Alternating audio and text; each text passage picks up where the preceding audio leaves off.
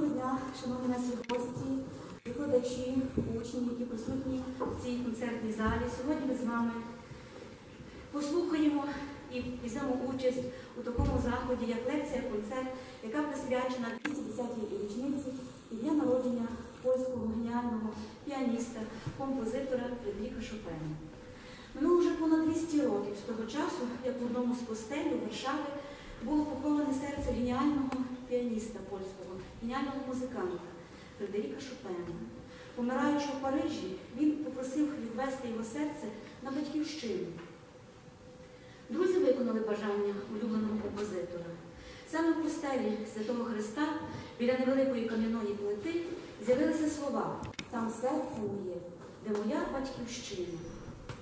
У всьому світі Фрайдерік Шопен визнаний як блискучий піаніст і видатний композитор. Він не писав великих творів, опер, але в історію музики Шопен увійшов як неперевершений майстер творів для фортепіано. Лише одного музичного інструменту, фортепіано, вистачило Шопену, щоб розкрити музичні таємниці своєї геніальної душі. Вся барвистість романтичного світовідчуття, все те, що зазвичай вимагало для свого втілення монументальних композицій, чи це симфонії, чи це опери, геніальному композитору та піаністу вдалося виразити у фортепіанній музиці. Його музика ніби говорить, співає, а іноді сприймається зором. 1 березня світ відзначав 210 років від дня народження цього геніального польського композитора, на долю якого випали неабиякі випробування. Це важка хвороба, розлука з рідними, друзями, батьківщиною. У 20-річному віці, везучи з собою дорогий його серцю дарунок, срібний кубок із землею рідної землі, він залишав Польщу, не знаючи цього, що залишає назавжди. Проживши лише 39 років, смертельно хворий, він створює музику, яка сповнена світла. Шопен є засновником Польської національної класичної школи. На основі народних пісень і танців він створив звукохудожні, неповторно своєрідні витвори мистецтва. Його романтична музика, адже він належав до композиторів-романтиків, серед яких Шуман, Ліст, Шуберт та багато інших композиторів, сповнена надзвичайної щирості почуттів, ніби прямує від серця до серця. У своїх творах Шопен оспівував батьківщину. Вона постає гордою, повною величі й доблесті, в могутньому поступі його полонезів. Славне минуле країни, її легенди, перекази оживають у навіяних поемами Мицкевича баладах Шопена. Її відчай, гнів, бурхливі потоки народного протесту і заклик до боротьби в стрімких пасажах шопенівських етюдів і прелюдій. Видатний музикознавець Борис Асаф'єв так говорив про Шопена. Тут вся Польща. І це однаково стосується всієї музики, народна драма, її побут, її буденність, лицарський, гордий характер країни, її думи і пісні. Тут трепет пульсу самого композитора. В його битті минає його життя. І сьогоднішню нашу музичну зустріч ми почнемо із портрету композитора, який розмальований музичними фарбами української композиторки Оленою Спіліотті. Виконає учениця Вікторія Петрів твір, який так і називається «Фрайдерік», власне викладача Оксана Світлак.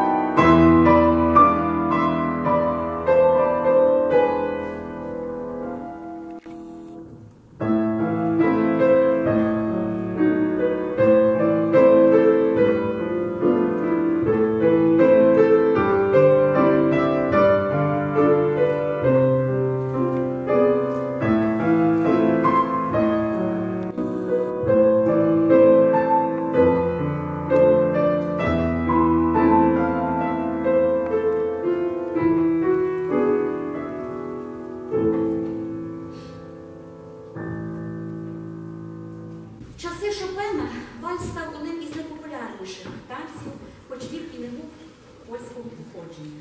Проте вальс Шопена часто також пов'язаний з польською національною музикою.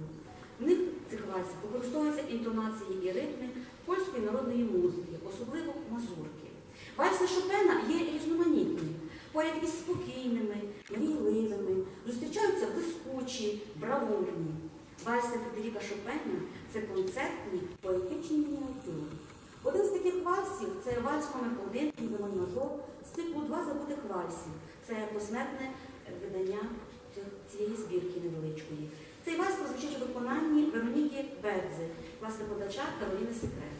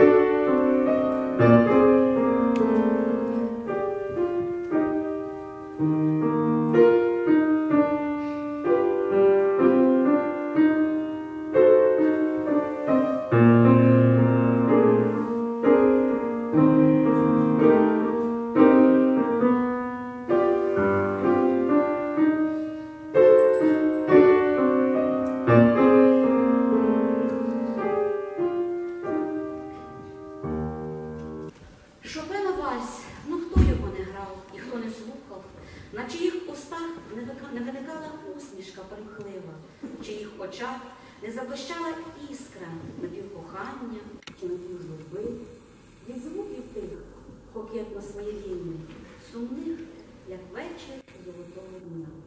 Ще один вальс із циклу «Два забутих вальси» виконає Оленка Монюк, вальс для мінор, власноподача Богдана Соловського.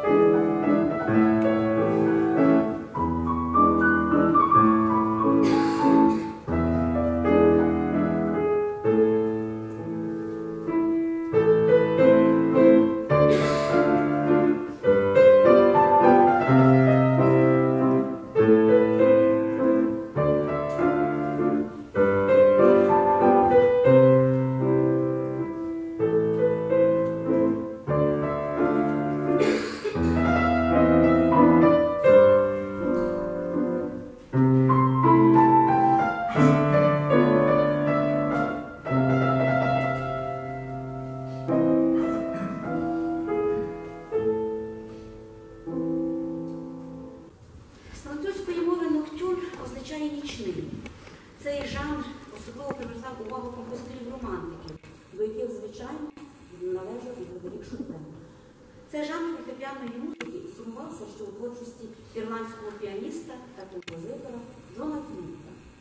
Якщо витончено ліричні, а іноді з ознаками салонності, ноктюрни Фільда повністю відповідали значенню слова, то у творчості Фрайдеріка Шопена зміст цих творів значно розширився.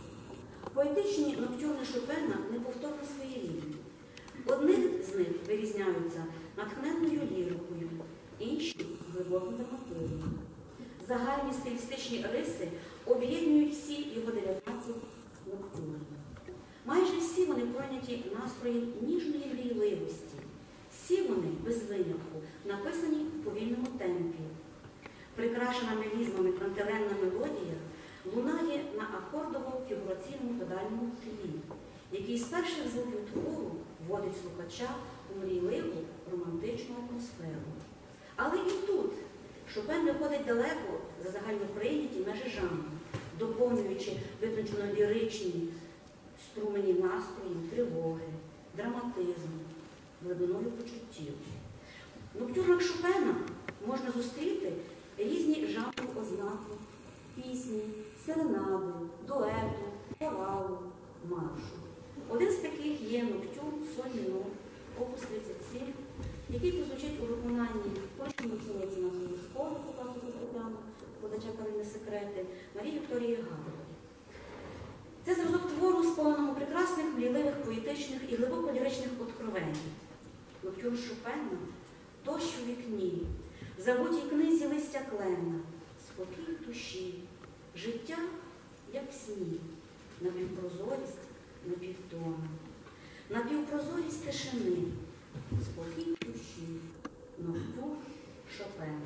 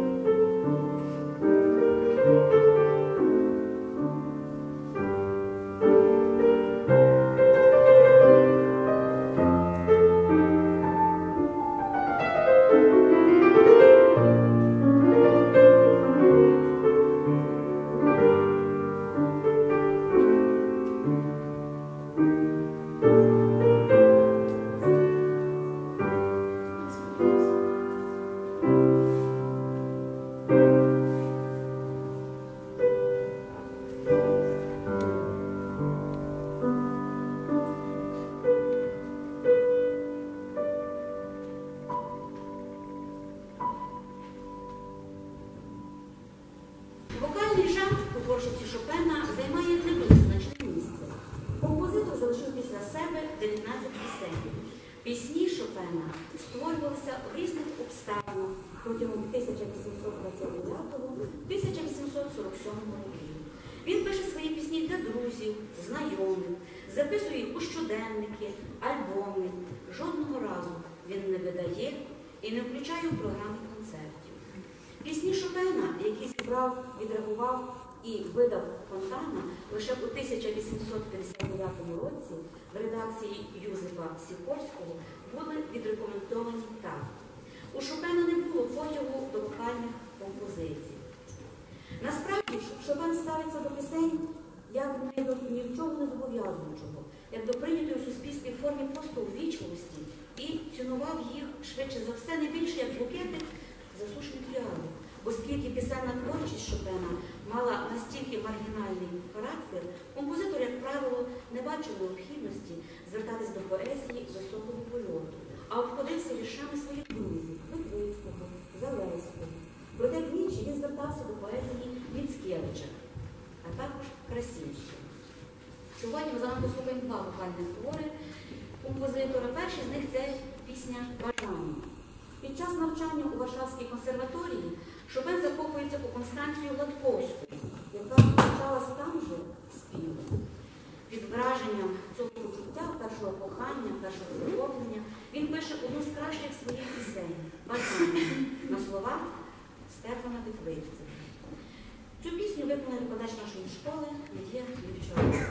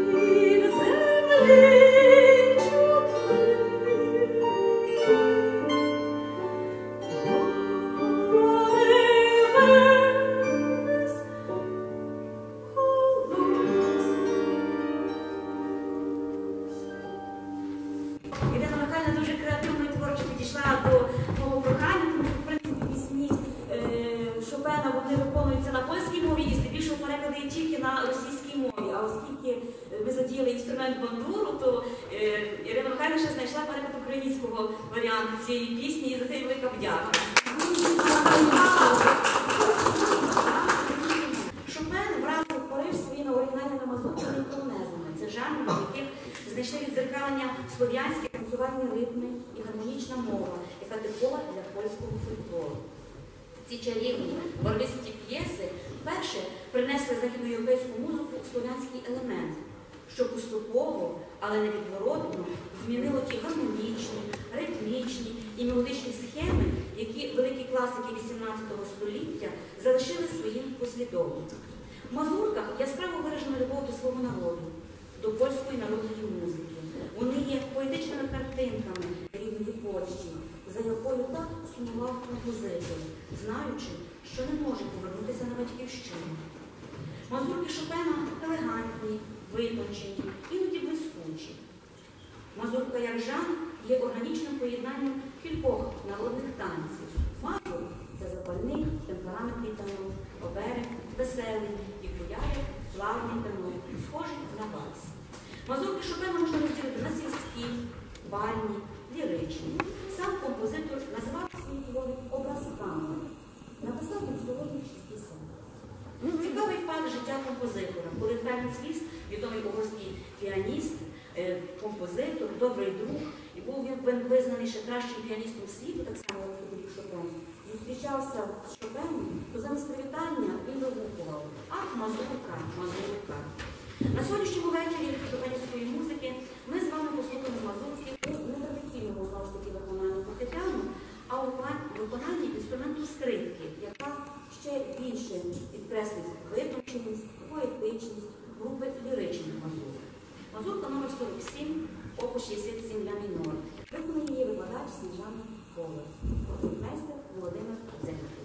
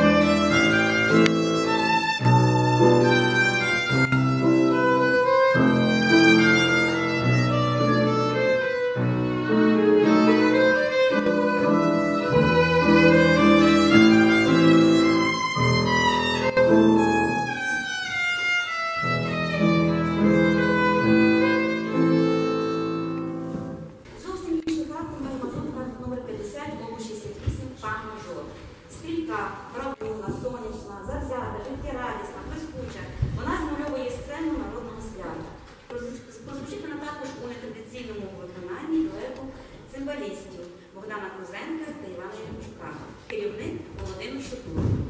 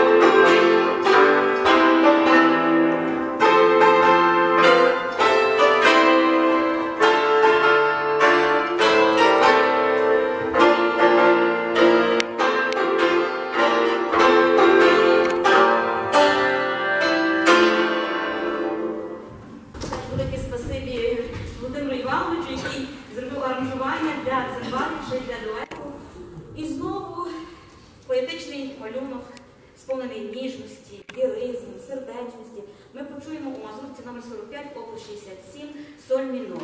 Композитор передає щирість людських почуттів, переживань. Це спогад про щось ніжне, трепетне, яке вже прожите, але яке таке ще ностальгічне. Мазурка прозвучить у виконанні викладача Ірини Піщак, концертмейстер Володимир Зеньків.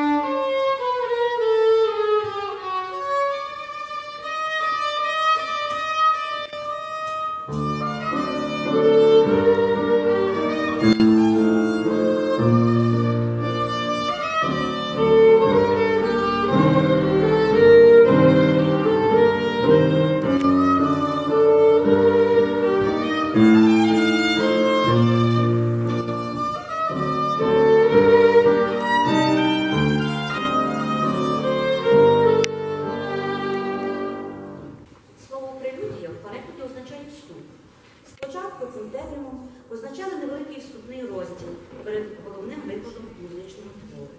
У 19 столітті так почали називати маленьку самостійну п'єсу, в якій втілено один настрій. Шопену належить першість у створенні циклу 24 прелюдій. Вони написані у всіх мажорних та мінорних тональностях. Закономірність чергування характеру п'єс визначена послідовність тональності. Мажор та паралельний мінор.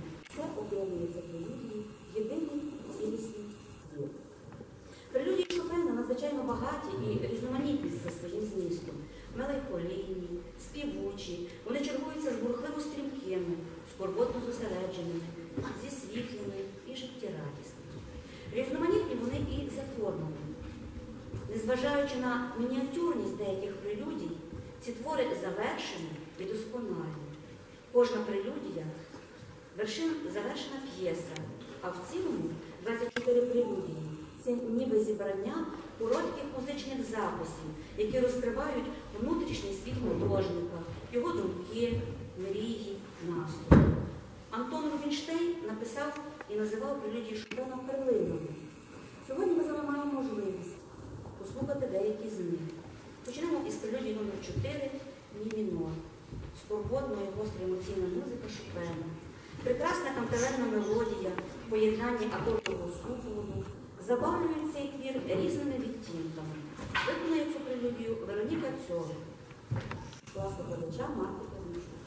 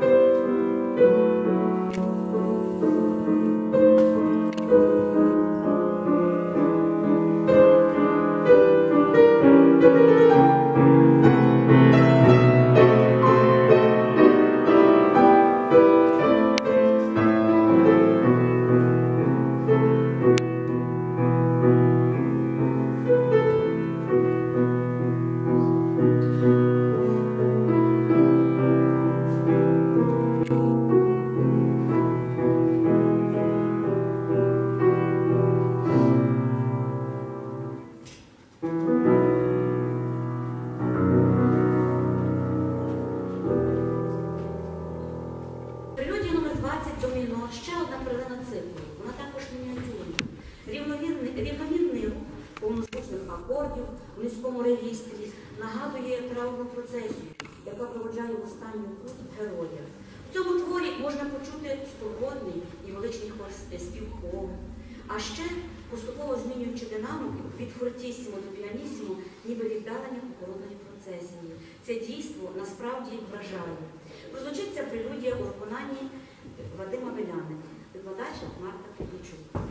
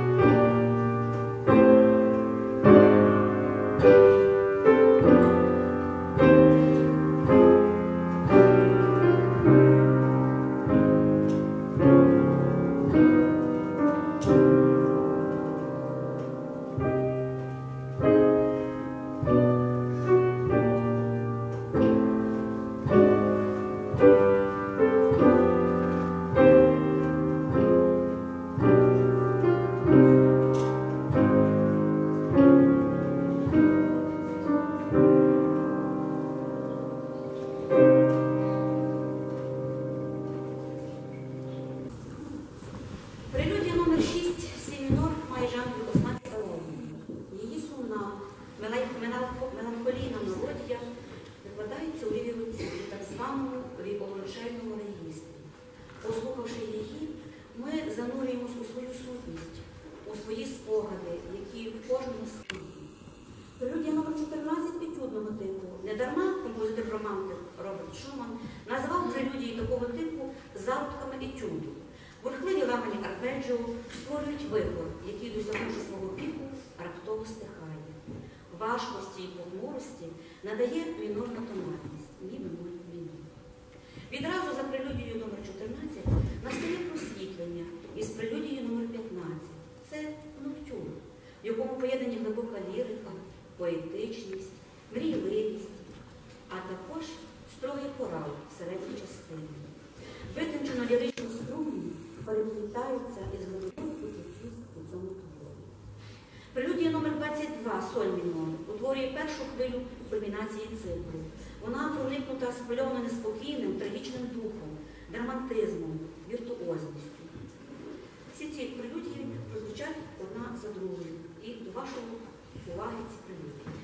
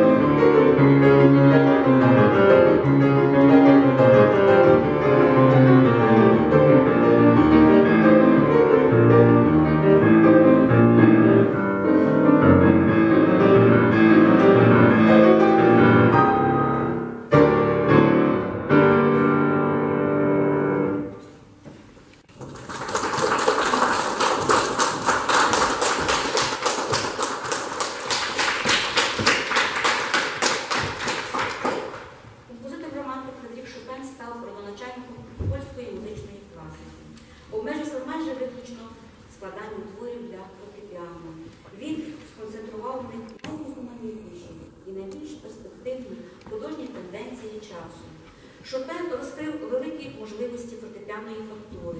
Його музика вирізняється усепроникаючим мелодичним, гнучкістю і пластичністю, поетичністю і одухотвореністю. Всі ці особливості належать до числа невід'ємних властивостей музика Шопена. Всі вони є відображенням його творчої індивідуальності. Його твори насичені мелодійністю і неповторністю. І кожен виконавець і слухач знайде в них щось для себе, різноманіття жанрів і настроїв. На цьому наша лекція-концерт завершена. Я вам дякую за увагу. Я дуже дякую викладачам, які долучилися до цього заходу. Це Ірина Олександрівна, секретар, Марта Олегівна П'ятничук, Ірина Юріївна Піщак, Сніжана Михайлівна Коваль і, звичайно, що князь Ірина Михайлівна,